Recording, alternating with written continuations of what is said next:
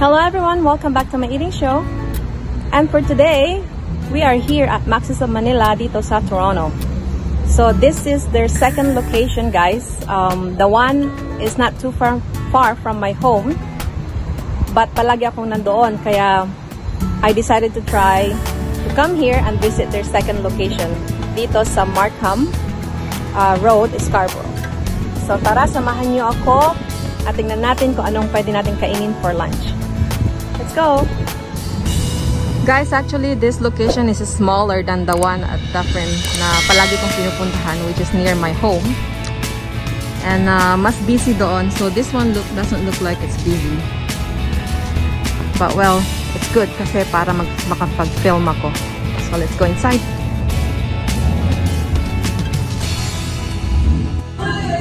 So I'll be sitting here at walang tao, so which is good. Pwede ako mag-film.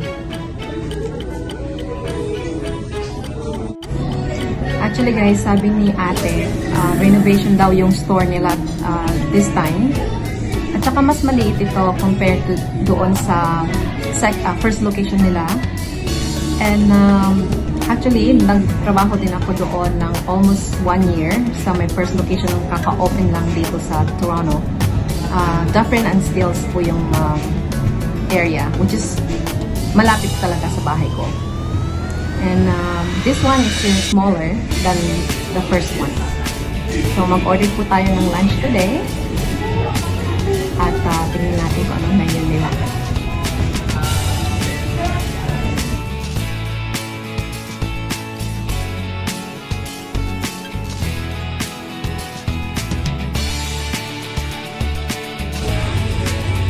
I'm actually looking for sa SISIG.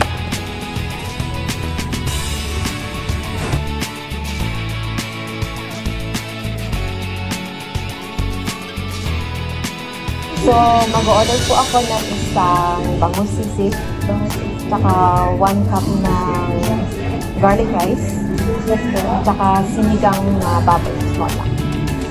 Pero yung sinigang na pork regular stick for two po. Okay lang. Yeah, take out ko na lang yun. Okay. Anything else po? Water for now kasi gusto ko ng Ice water with ice po? Yes. Actually, give me ano bang masarap? Buko juice? Yung buko juice po. Sige. Nag-go break po. Okay po sir. Order po bangus sisig, 1 cup of garlic rice, sinigang na pork regular, and then buko juice po. Okay. Thank you so much. Thank you. Ay, would you like to eat? Ano ba? Okay.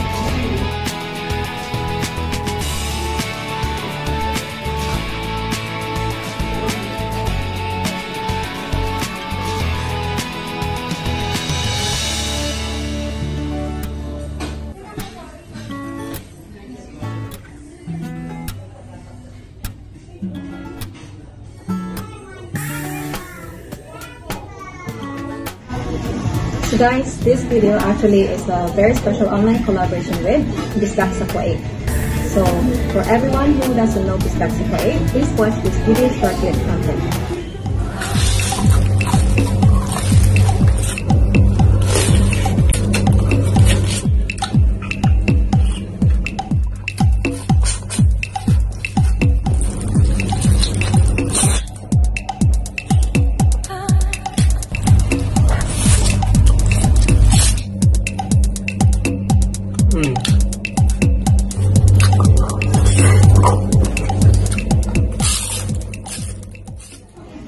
And there you go guys, you've seen BUKO sa Kuwait, a Pinoy mukbanger who is based in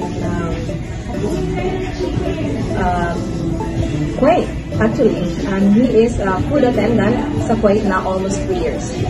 At today's food, I ordered sinigang. Andito po ako sa Maxis of Manila, so medyo maingay yung aking background, which is good. Ito po yung sinigang na baboy, mainit pa. Tapos, nag-order din po ako ng sisig bangus, ang ating drinks, coconut juice. So, Francis James, actually yung name ni BUKO sa Kuwait. Kain tayo!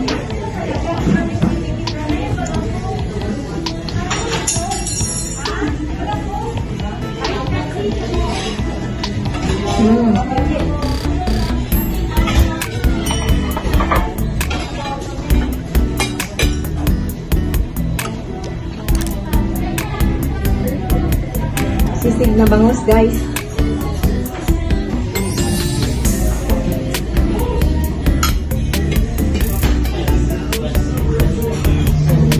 Unang subo para sa iyo, bisdak sa Kuwait at sa lahat po ng mga viewers at nanonood ngayon. Kain po tayo.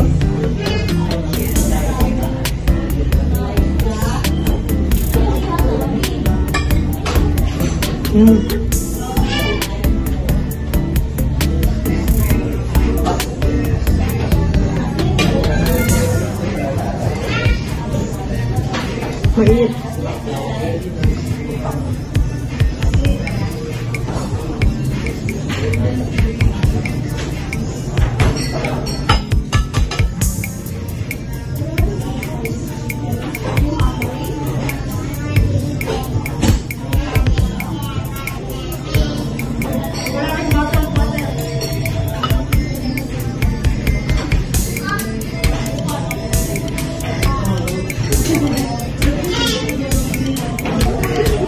Sarap ng sabaw, guys.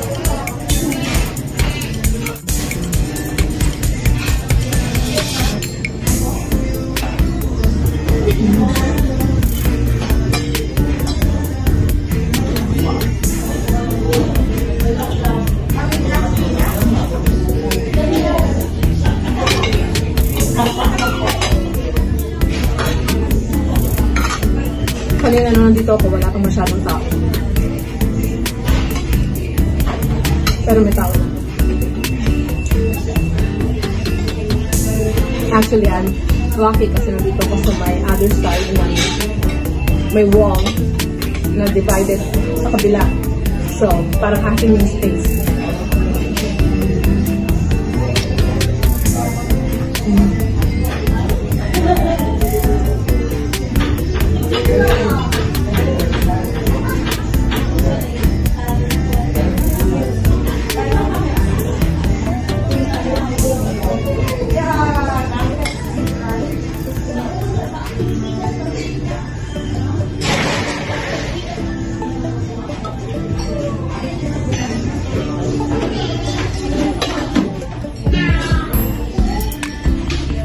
Guys, yung leftover ko, iuwi ko na lang.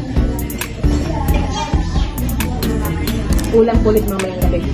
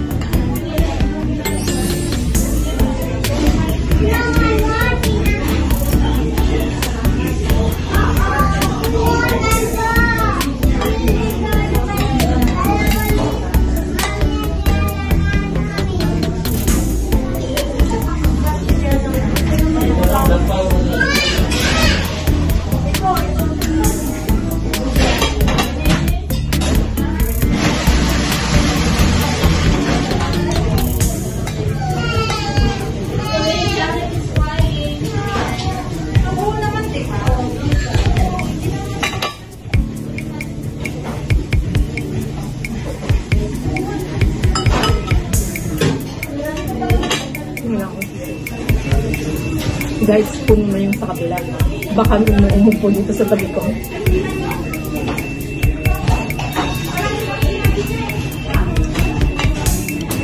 Bigla silang nag-busy.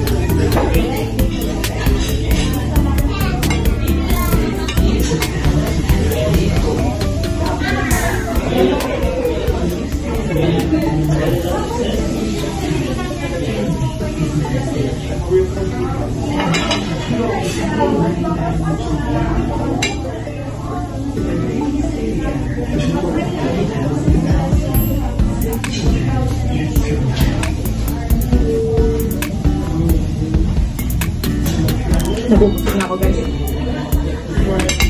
Masarap humigop ng sabay. First time ko mag-filming dito sa restaurant ako.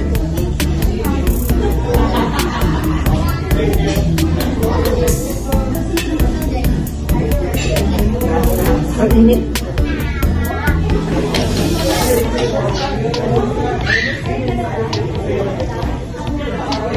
Buko juice.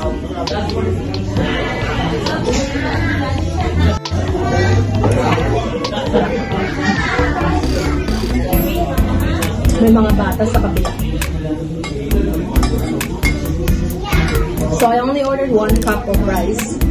Tapos nauubos na.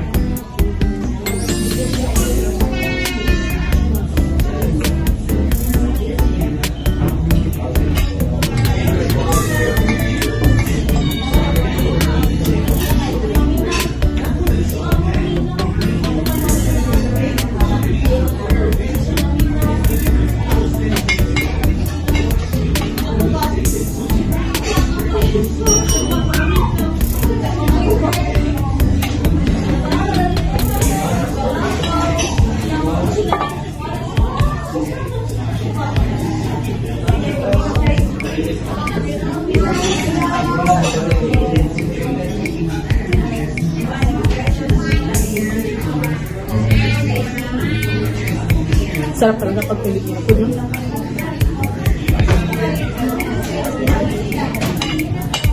Ang sarap pag ibang nagluto. Pag ako nagluto, iba lasa.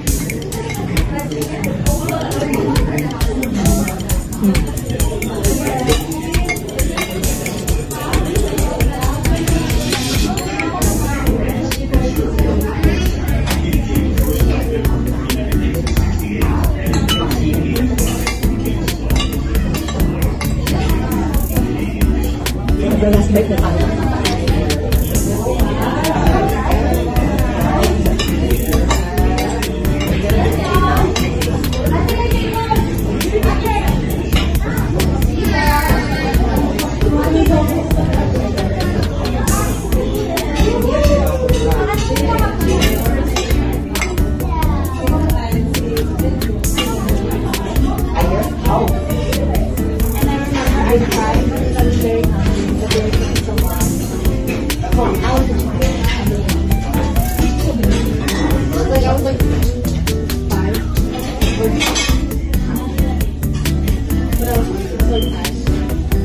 Ito na yung dessert ko.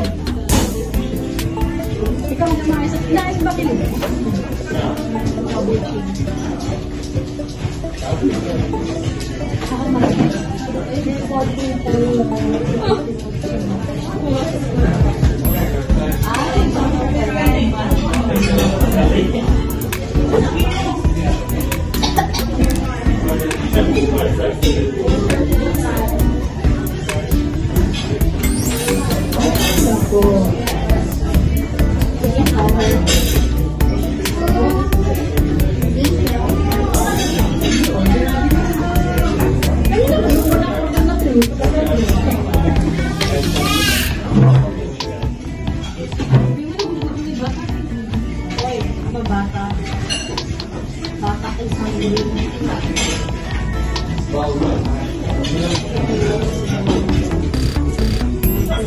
Ito na yung dessert ko, guys. Hindi na ako nag-order.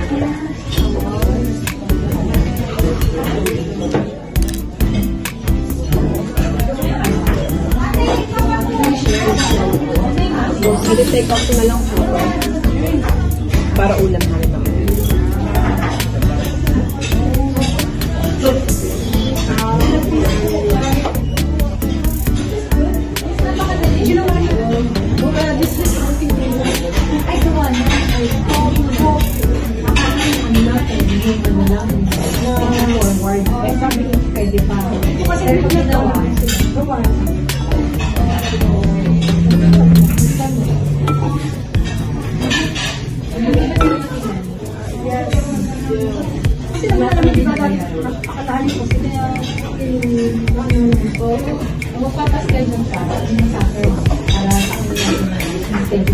Hindi yan. Ay! Saan sinanggap mo? Dito na sa atin.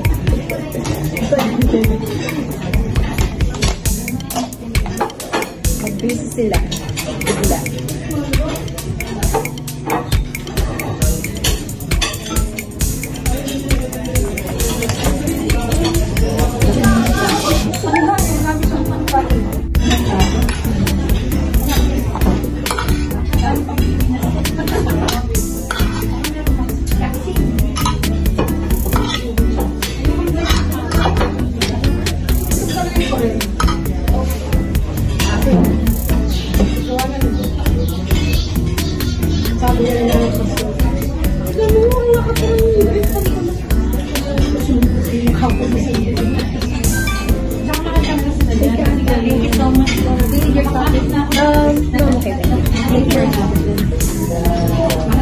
So ayan guys, tapos na po akong kumain at ako'y busog na.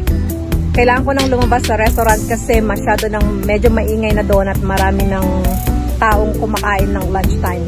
I enjoyed my food, the sinigang na baboy and bangos sisig, which is I always order every time I go to Maxis of Manila here. At saka yung garlic rice. Before I say goodbye, thank you so much Bisdak sa Kuwait for doing this online collaboration with me. Pasensya na kung medyo maingay yung aking background. Trinay ko kasing first time ko mag-filming sa restaurant and I'm featuring Maxis of Manila dito sa Toronto.